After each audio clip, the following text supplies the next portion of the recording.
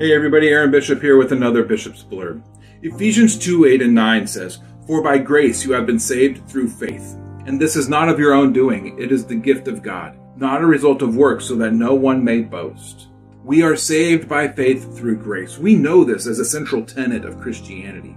We don't earn our salvation. Salvation is something that is gifted to us by grace through faith. But what does it mean to have faith? In the modern world, we tend to pass off the word faith as mental assent to a series of ideas that can't be proven. Do you believe in your mind that Jesus died on the cross, rose on the third day, and was witnessed by many people? Do you really believe without proof? Well, then you're good. You have faith. Congratulations. But mental assent, we find elsewhere, it's not enough. James 2:19 says, "You believe that God is one, and you do well."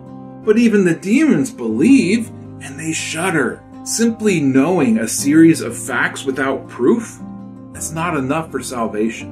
There's more to this process than simple mental assent. So rather than anachronistically imposing modern ideas of what faith is upon the text and then interpreting the Bible through that lens, let's instead look back and see if we can discover what the word would have meant to the original audience. Now, what I'm going to provide today is a summary of a book written by Matthew W. Bates called Salvation by Allegiance Alone. We catch our first glimpse of what faith might mean when we turn to the Webster's Dictionary and we look up the word faith.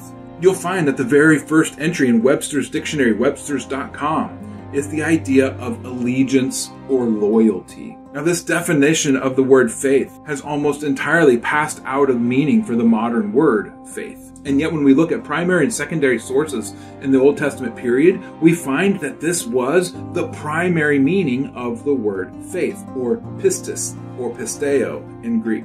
So let's look at some documents outside of Scripture and see if we can find the way that this word is used.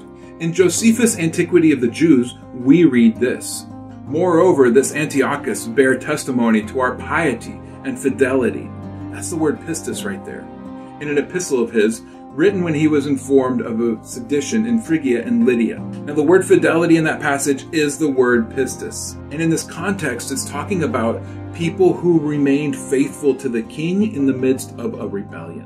Another example is found in 1 Maccabees chapter 10, verse 26 through 28. "Whereas ye have kept covenants with us and continued in our friendship, not joining yourselves to our enemies, we have heard hereof and are glad. Wherefore now continue ye still to be faithful, pisteo, to us, and we will well recompense you for the things that you do on our behalf, and we will grant you many immunities and give you many rewards."